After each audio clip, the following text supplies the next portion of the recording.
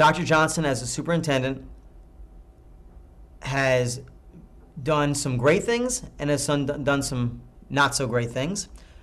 The hiring of Jeffrey Hernandez was a mistake, which we then retracted and let Jeffrey Hernandez go. But I think overall, Dr. Johnson has been effective. I think Dr. Johnson has done a good job. I think Dr. Johnson has continued to make the Palm Beach County Schools an A-rated school. And Dr. Johnson is a passionate man about education. He cares about education. That is something hard to find. As a superintendent, he has made some bad choices. We have accepted those choices. He has accepted the choices that he has made and realized when they were wrong and when they were right. And as I said before, he let one of those mistakes go. But overall, he has been effective. He has done a good job. And our graduation rate is at 80%, and it's going to continue to grow with me on the board.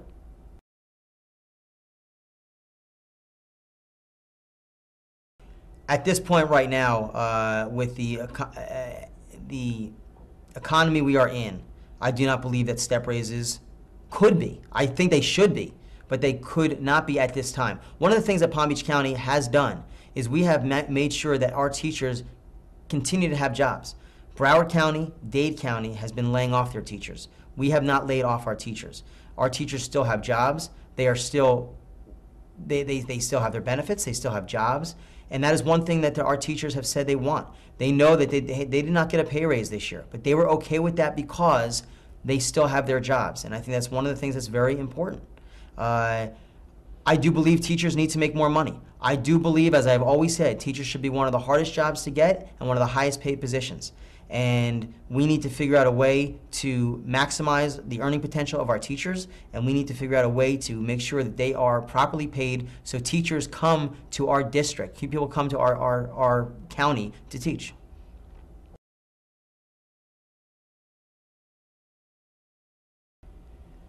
At this point, you know, the pay for performance was vetoed, so that is not something that I can answer at this point. It is my job as a board member to adhere to what is written by the legislature.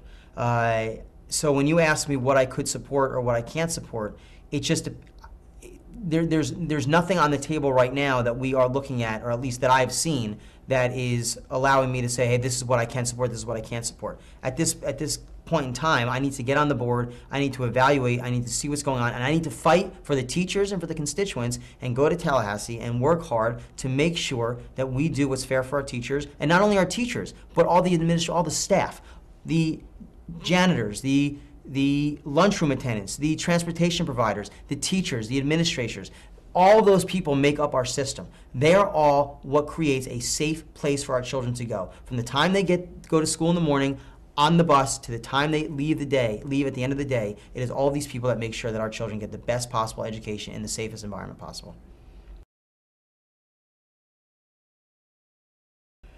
I am not a politician, I will tell you. I am a concerned parent. I have 3 children that are going into the system. I have a vested interest for the next 16 years. I was an educator. I worked at Spanish River High School. I taught for a year and a half. I substituted at Spanish River. I'm a businessman. I understand education. I understand business. We need somebody that understands both. We do not need career educators. We need people that understand both. There are 2 components to the school board. You have an educational component and you have a business component. We need somebody that can work with both, that can work with numbers, that can work with the budgets, that could work with the contracts, and that could write policies that the superintendent adheres to. It is my job to make sure that every child in Palm Beach County gets an equal and fair education. My qualifications: I'm a businessman. I understand education. I've worked in education. And I also have a vested interest for the next 16 years because I have 3 children going into the system. And that is the main reason why I'm doing this, because my children and all the other children, and want to make sure that at this point in my life, when I have an opportunity to give back, that I can. And I want to make a difference.